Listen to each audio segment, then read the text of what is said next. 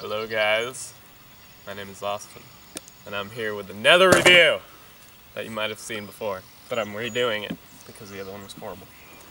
Doing a review on the Comet Liam Morgan Signature series. Not the airframe model, sorry guys, I don't have it, but it's basically the same specs. It's just a little bit lighter and a little bit torsionally better with the airframe. So I'm just going to go through the specs real quick. This board is 36.25 inches long and 9.88 inches wide at the widest point, which is where your front foot is, which is around here, about.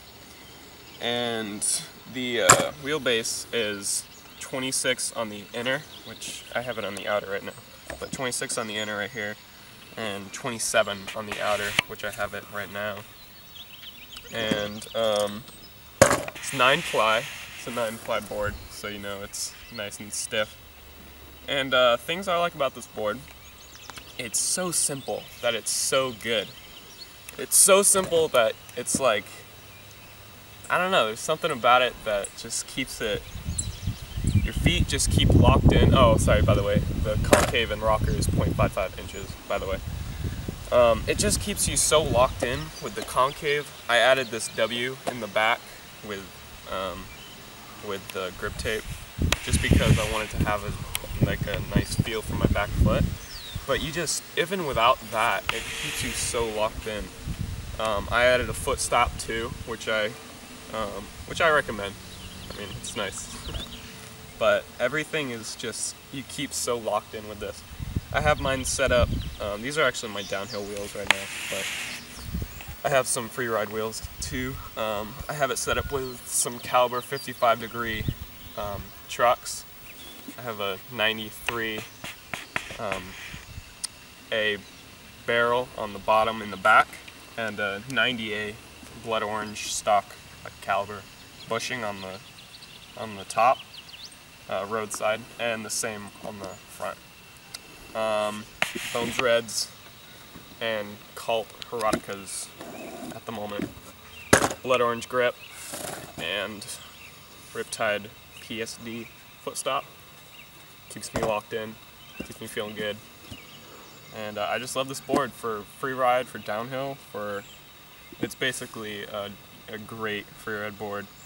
As I said before, it isn't the airframe.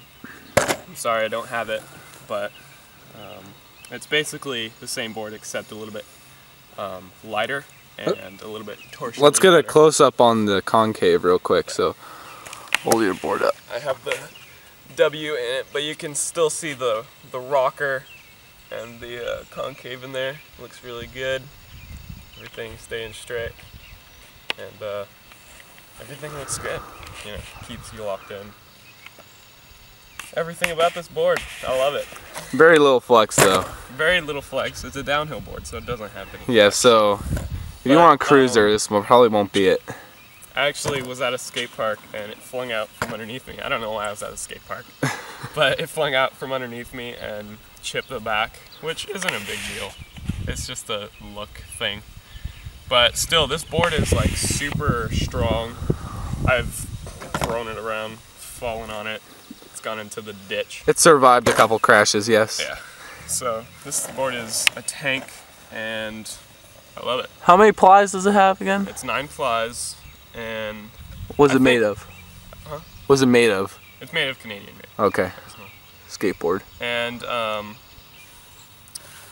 the airframe model, which is still being sold, this one isn't being sold anymore, but the airframe model is 160 for the deck. This was 140, which I think is worth it. It's Comet. It's awesome. Go pick it up at your local skate shop or at Mirror Skate. Probably, if your local skate shop has it, probably should get there. Support the community. And if not, go to Mirror Skate. They're the best. Like, comment, and subscribe for more videos like this, more reviews, more overviews, more unboxings, more everything. Go check us out. We'll be having a video coming out real soon about the new Comet Shred 35 that I just received this winter. We haven't been able to ride it too much because it was winter. So yeah, we'll hope to have a new video coming out for you guys soon. Thank you for watching. Until then, peace out. Go longboard.